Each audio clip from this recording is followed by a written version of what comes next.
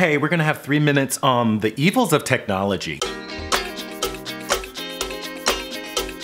This is a world premiere. This is a world.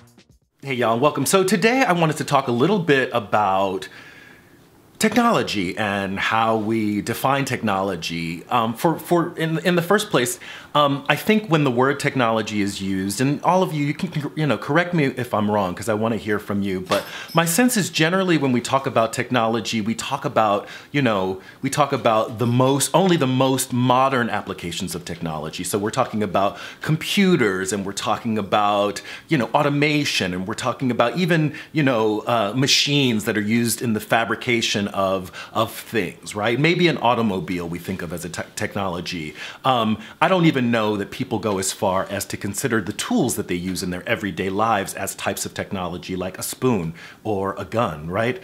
And so this idea that technology as really the application of any type of knowledge in any given area for a particular task, right? Any type of technology, any type of knowledge, right, that can be used for a particular result, with a particular result in mind.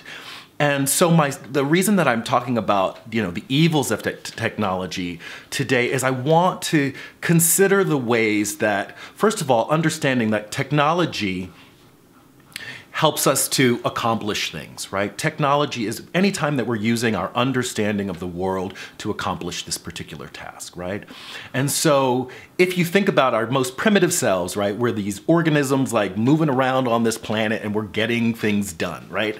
And at some point, technology is used in order to give us slightly more of an advantage, either over nature or over the next person, right? And so if we think about the way even in our most primitive societies, the way that even ideologies have been used as the type of technology to use to offer individuals an advantage over other individuals.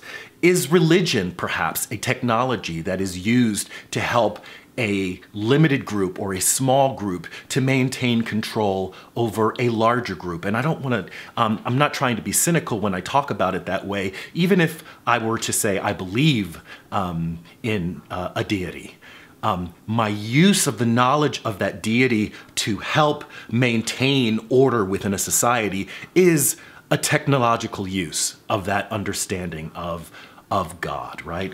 And so part of the reason that I'm bringing this up today is that, it's January 20th, and in the United States, there are a lot of people who are organizing and protesting. And what I really feel like, as opposed to us consistently protesting and criticizing the individuals that are involved in the maintenance of society, for example, like our politicians or leftists or conservatives, how can we get better at criticizing the technologies that we're using in our day-to-day lives to improve the world that we live in, and how sometimes those technologies are being, perhaps misapplied, especially when you consider that as human beings, we're likely looking out for our self-interest, right?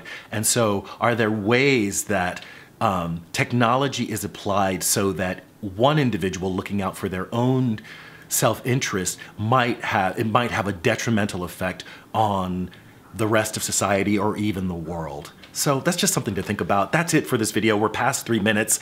Like this video if you like it, share, comment, subscribe. This is Reg signing off. Love yourselves. Peace. And I love myself the way